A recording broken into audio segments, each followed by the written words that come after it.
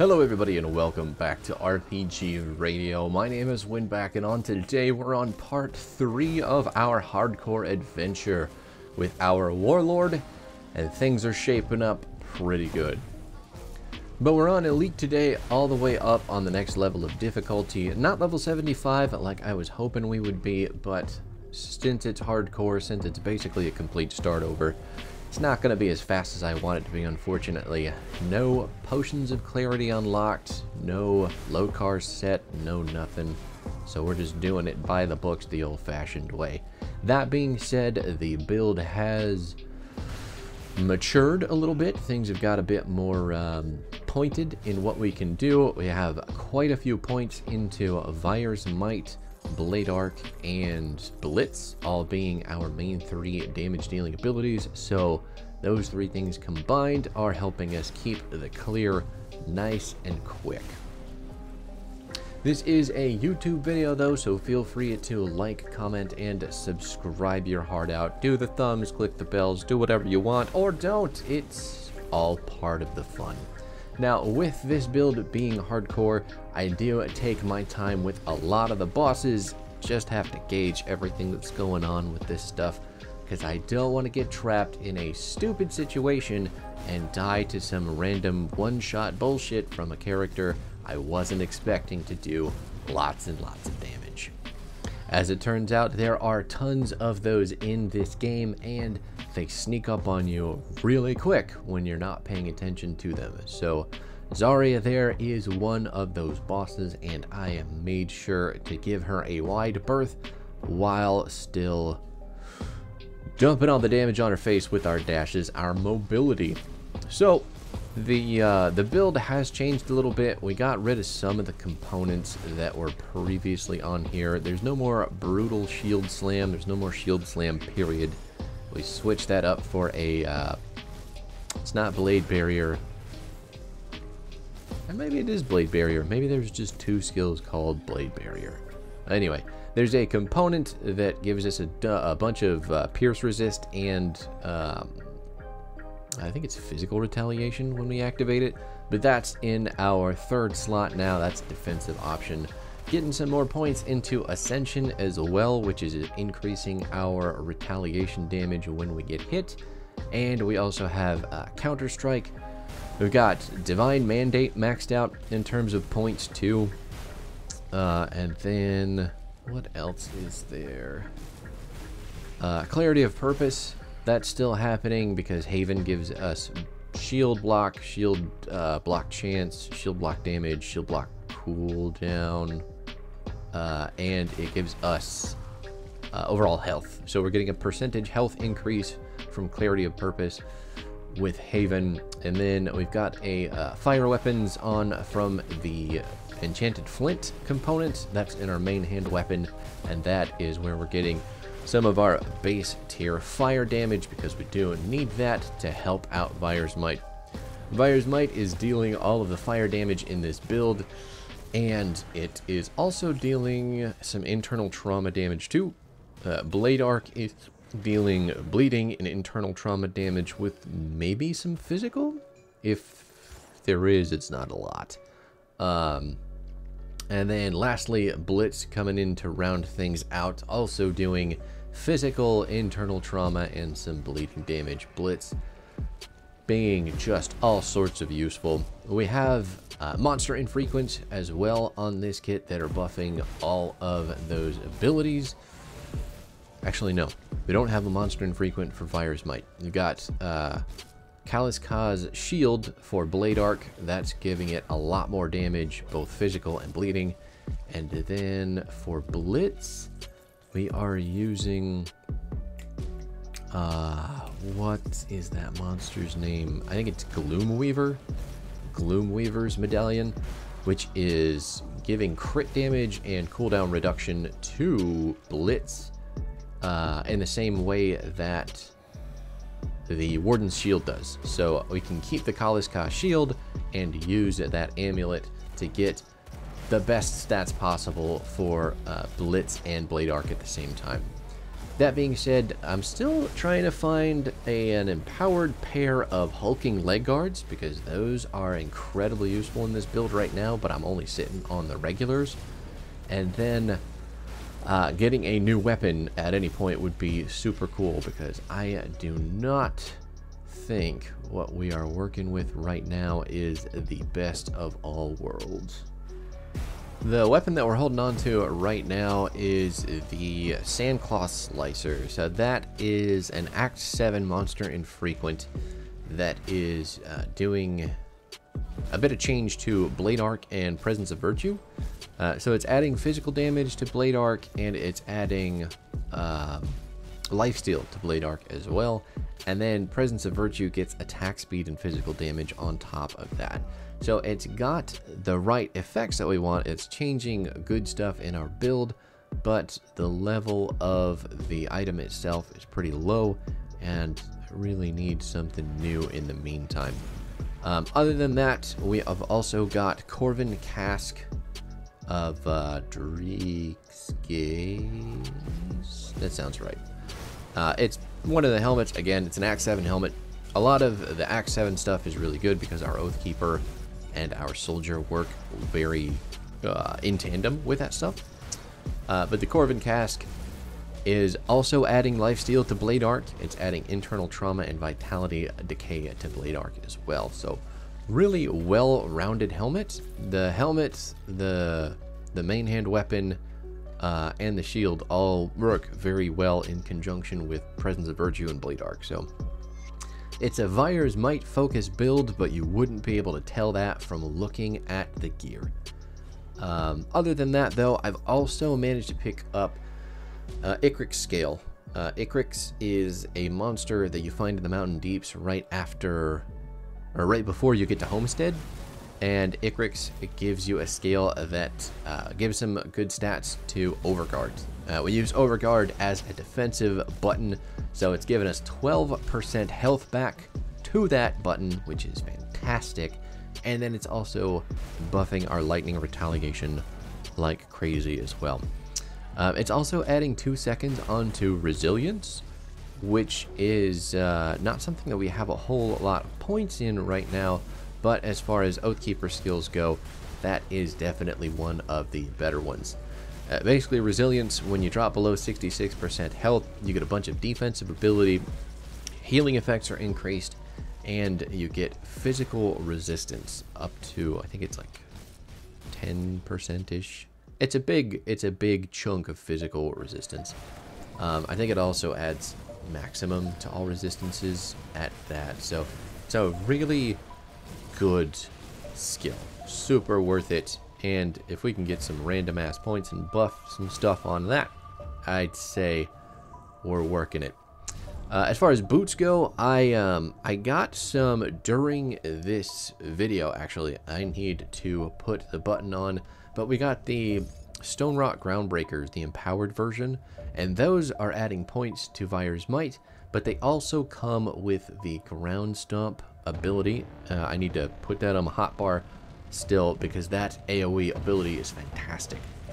It's doing physical, internal trauma, and slowing targets that get hit in a big ass AoE around you. So this is another boss though, Karaz and Thalnosh the Unraveler.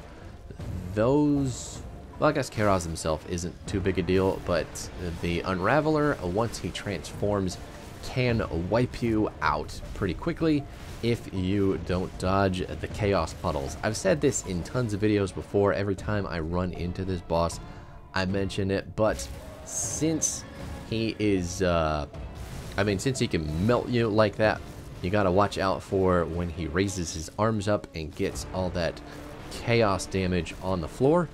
That stuff hurts, so keep moving, keep your stuff going. It's not really a problem with this build because a lot of it is based on mobility and we can just get in and out of everywhere whenever we want to. But yeah, just keep an eye open when you're playing against this monster, especially if you're in hardcore, because he will wipe you off the face of the earth without you noticing it, unless you're paying attention for it. There are some other bosses that have almost tripped me up in this playthrough too, but they're not big bosses like this one. One of them is it's a wasp boss. I can't remember what the hell the name is, but there's a boss in Act 2 hiding in a hornet's nest down in a cave, and I think it does, I want to say it does a lot of piercing and bleeding damage, but yeah, it snuck up on me real quick. I think we dropped down to like 20% before I ran screaming out of the cave, never to return. So if you're ever playing a hardcore character, I highly recommend staying away from those beehives until you have everything capped out. Maybe I'll find out who that is and actually put the information in, but still, if it's a beehive, run for your dear life. Now, as far as everything else going on with this build, the gear, I guess there's a little bit more gear to go over. We've got Endurance as our relic. Endurance is going to add 1 to everything in Oathkeeper. It's giving physical and fire damage as well as a bit of physical resistance, so it's pretty cool. The completion bonus that I have on it right now isn't great. It's just +1 to Celestial Presence, so it's like, you know, whatever. But it also gives you some physical and fire damage at a 30% chance when hit. It's only on a 1-second cooldown as well, so when we get hit, that passive can activate pretty often. This build in and of itself has a lot of defensive options in terms of retaliation and the devotions, so I'll take you through those real quick. The devotions are probably some of my favorite things about this build, if we're being honest. I only took one of the outer tier constellations, and that is going to be the Obelisk of Menhir. That one is a yellow and blue. So yellow is order, blue is primordial. That is that's the only one I was building towards on the outer ring. Basically, this one's giving you defensive ability, it's giving you armor. There is some physical retaliation in there. You get block chance increases to the amount of damage you can block. All really good defensive stuff. And then stone form is you have a small % chance to activate this on blocking, but you get damage absorption, reduction in bleeding and poison, and then a big buff to all retaliation damage.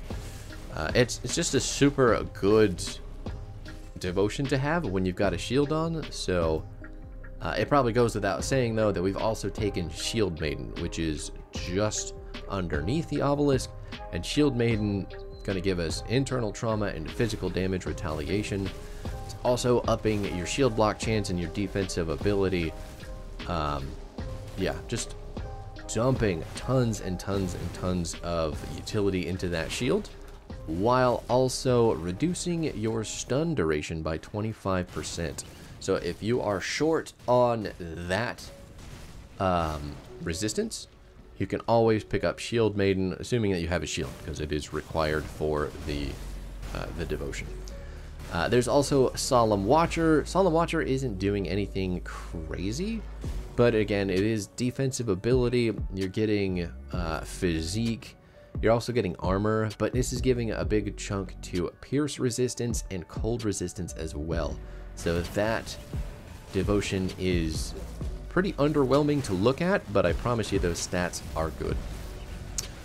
There's also Scarab. Scarab is an early on constellation, but there's big bleeding resistance in there. You get reduced stun duration, adding more to the shield damage blocked. There's some acid retaliation in there too, but you know, that's like, it's not a big deal. None of our gear should have that by the end of things, but you know, it's just a gimme. Take what you can get. There is also Tortoise. That's how we really kick things off. Tortoise has defensive ability, it has health, it's reducing physique requirements for shields, not that we need it because we're mostly dumping into physique anyway. It's got physical resistance to 4%, as well as percentage health increase, which is fantastic. Tortoise is really a phenomenal devotion for anybody using a shield are playing a more defensive-oriented build. The turtle shell is the skill that comes with it. Once you hit 50% health, if you get knocked down that far, you get a very big shield for damage absorption, and that's about it. But it is incredibly good. Definitely saved my butt quite a few times. We're also using Targo the Builder and then Anvil. Targo the Builder, I guess, is he's also full of defensive stats, but there is a bit of retaliation in there as well. Targo gives you 150 physical damage retaliation while increasing your armor, giving you Aether and Chaos resistance, and increasing the shield, or increasing the damage that your shield can block. It's awesome. And then Shield Wall, you have a 25% chance when you... That's probably different for different abilities, but I put it on Blade Arc. So it's a 25% chance on attack there, and that's going to increase armor by 40%, increase shield damage blocked by 210%, and then give us 525 physical damage retaliation. The devotion is extremely good for shields. That's just awesome. Anvil is... You can probably see Anvil working overtime with this build in the video. You'll see the little spinning hammers. That is all coming from Anvil. Anvil's ability is Targo's Hammer, and that's a 33% chance on block. It's got a 0.1 second skill recharge. So basically, if you have a short cooldown on your shield, on the amount of times that you can block, you can get a lot of hammers out very, very quickly. And these just continue to spin around you. Huh. It doesn't say how long they last, but they last quite a while. Yeah, and they go through enemies. They deal part of your retaliation damage as their attack, while also dealing physical damage and buffing internal trauma damage. There's also a 50% chance to stun the target for a second, so that's pretty dope. Otherwise, though, Anvil is giving armor. It also gives internal trauma damage, which is pretty decent. And there is a small buff to Constitution, which you don't see a lot. After that, though, the last two devotions that we've got, the big one is going to be Autumn Boar. Now, Boar is towards the end. It doesn't really give a whole lot of points. I was trying to get over to Oleron, but I saw Boar and kind of like changed my mind at the last minute. Boar is buffing retaliation, giving you physique and cunning. You're getting pierce resistance, you're getting flat physique, you're getting physical resistance and defensive ability. You're getting percentage increases to physique, as well as... Oh, there it is. 150 physical damage retaliation. This build is really leaning heavy into the physical retaliation, so things are working out pretty decent in that area.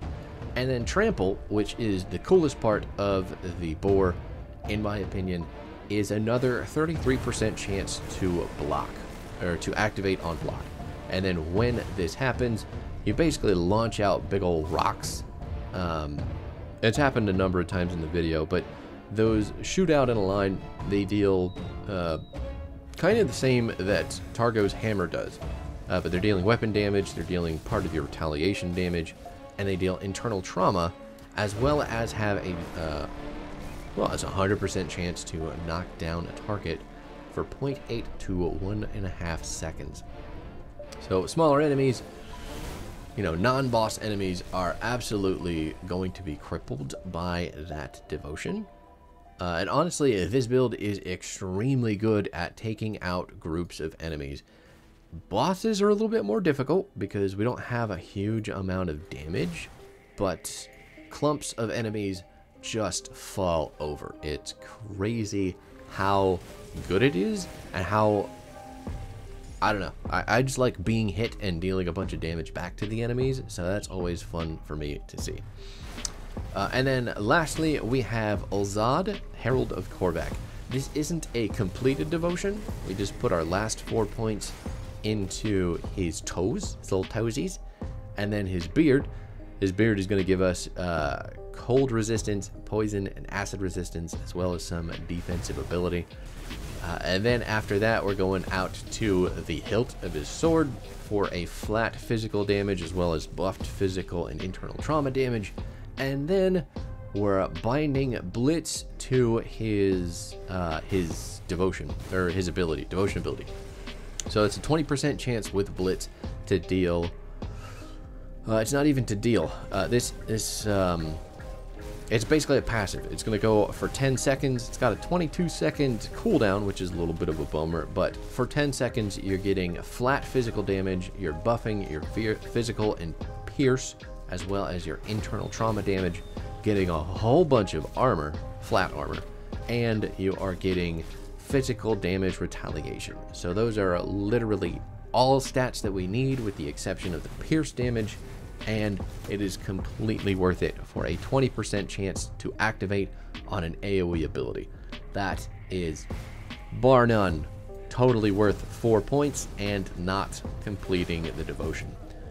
Obviously, I had to take out my first 2 crossroads devotion points to get there, but this is a pretty precarious devotion cycle and all of this stuff. Oh, I forgot to mention Bull.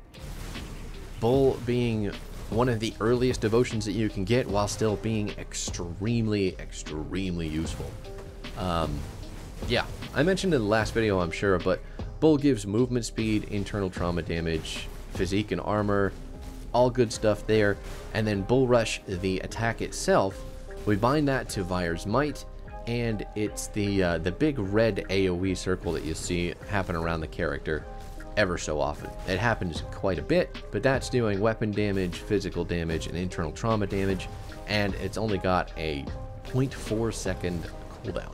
So every time that Vire's Might and the Carpet of Fire that we get from Volcanic Stride, every time those hit something, we're basically getting an activation of Bull Rush, which makes standing in the middle of clumped up enemies deal extra damage. It's awesome.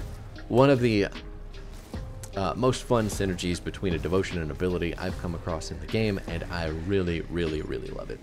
It'd probably be a really, really good for Eye of Reckoning too. If you're playing an Oathkeeper and you want to go spin, I would highly recommend Bull there as well, because that will activate so often and do so much more damage while you're a spinning nightmare of Tasmanian Devil incarnate.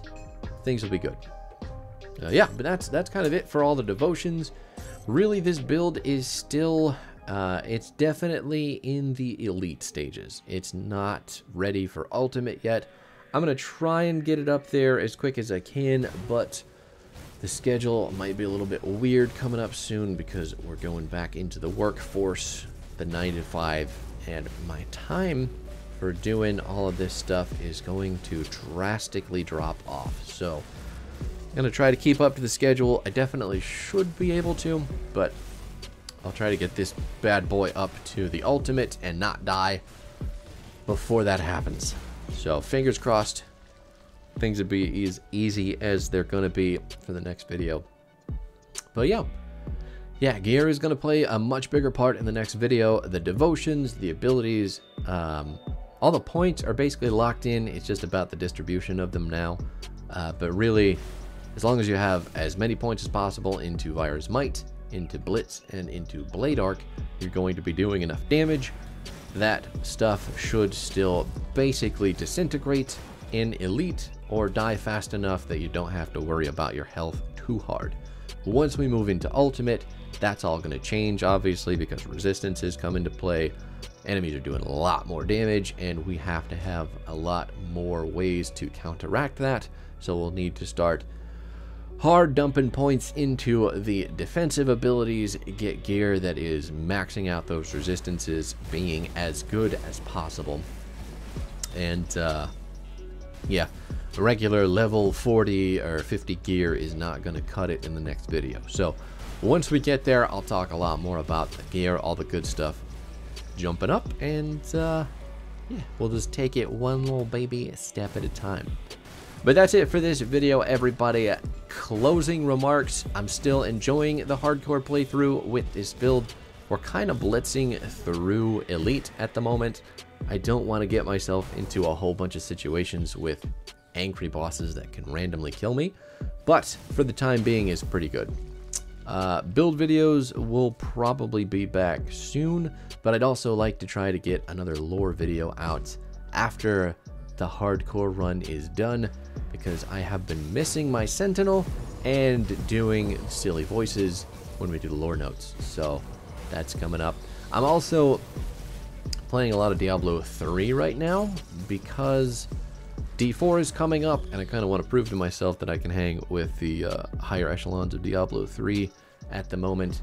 So be on the lookout on the channel for a couple of those videos. I think once we start getting into the Ancients and the Greater Rifts of, you know, the Torment 10 and onward difficulty, I'll start posting those. But we're still grinding up, trying to get stuff that works for me in that game, reliving all the glory that brought me out. Diablo 3 is what got me into Grim Dawn, so ultimately I think it deserves a little bit of a slot before Diablo 4 comes out, and that'll definitely have a big place on this channel because D4 looks fantastic, and I'm looking into getting a new rig just to play it at the best settings possible. So anyway, that's kind of an update on where my head is at with all this stuff, but that is going to do it for me. Thank you so much for hanging out, everybody. I will catch you next time. Peace out.